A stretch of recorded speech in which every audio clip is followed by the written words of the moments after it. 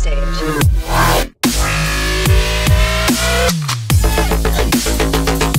What's up, everybody? Dylan here with Dylan's whatever the name is right now. I forget. I don't forget. I still haven't remade the name to the name I like. But here I'm reviewing another mask. This would be the invision Dye i4 mask. And currently it's in the case. You can see a little bit of the reflection there.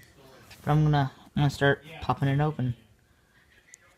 So I got a deal on this mask. This is a limited edition, so I'd say about $200, I would guess. I'm guessing right now, because this is a limited edition mask from, like, 2013. So, I got a good deal on it. It's starting to have a bit of troubles.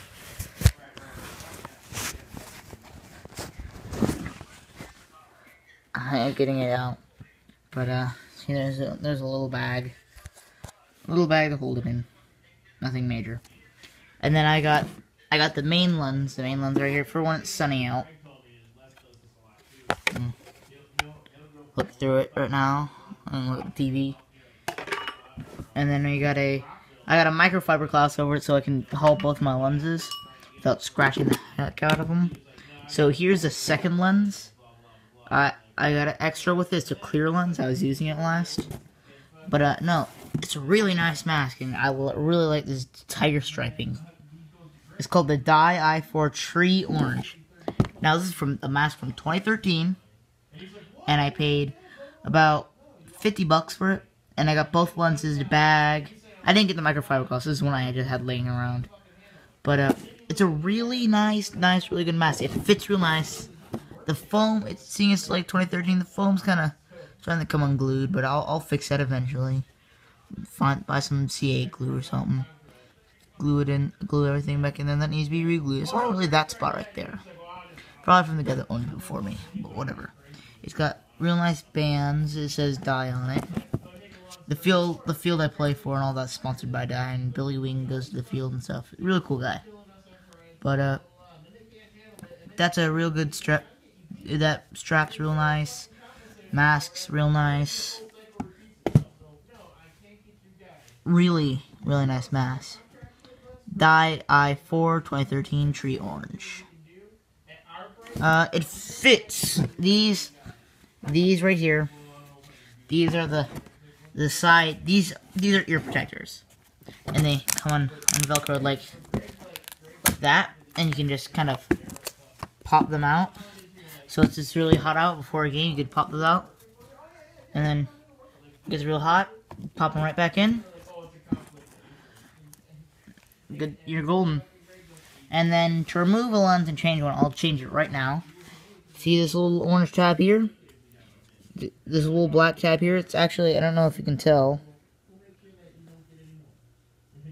You push down on it. Kind of hard to see. See if I switch around to the other side. Push down and in till it clicks. Okay, click. And then if you look up here, there's this little strap. If it goes forward, you're good. That little black thing will slide back in the channel. All the way back here. Back here it's locked, up here it's open. If you look at right now, now the mask will slide out on that side. Now you gotta do it to this side again, so let me show you guys one more time. Push down on it. Push in. If you look, the track should be all the way in the back. And once you click it in, sometimes you have to pull it back out and click it down real hard and push in. Once you click it in, and then sometimes you want to just kind of pull on it straight back into the mask a little bit so the mask becomes fully released. And then I usually just push on the inside, because that's the hardest part. You can clean that once you get it out. Like I said, see how it wasn't coming out? I pulled on that side a little bit, pushed it out, popped it out a little bit. That's the lens. Gotta clean this quick. But as you can see, this one's completely clear. I got the light on because it's kind of dark. But mask itself is a real nice mask. It feels nice. The foam's really coming. It feels like you're putting your face in a pillow, essentially. But much more breathable, and it does not fog, period. The only thing that fogs with these are my glasses. Because, you know, I wear glasses. I can't tell how that went out, but I wear glasses. So, Those are the only things that have fog, and that's only when I'm in like real shady areas and it's a colder day. And it's my glasses that fog, not the actual lens itself. And then as soon as I walk out from under the shade, they go and clear right up. I've only ever had that happen once. And take for granted, I've played with this a couple times, but I've only ever had that happen once. Real nice mask. Your forehead does stick about that far out, depending on how big your mask. On my head, my forehead comes from right about there to about there, and then it kind of smooths over my hair and stuff. And then down here, I keep mine a little bit lower, so that's down. But when I'm talking, my jaw comes right about to there. Just out of the mask. It doesn't hurt that bad if you get hit there. It really doesn't. But, the main thing that hurts is getting hit right on top of the head. And that doesn't ever happen. It's happened to me once in the 2 years I've played.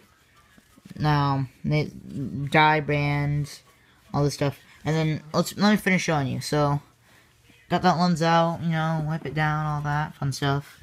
I'm gonna wipe that down. This one, what I just do is, sometimes I'll get them a bit, I'll just pour a little bit of water on them and wipe them down with the cloths. But mainly, most of the time, I just take a microfiber, just kind of wipe them down, inside and out. And that usually does me just fine. Unless I get a super crap ton of paint on them. What's up, everybody? I'm back. Sorry, my phone died. I use my phone for camera right now. It's actually pretty nice.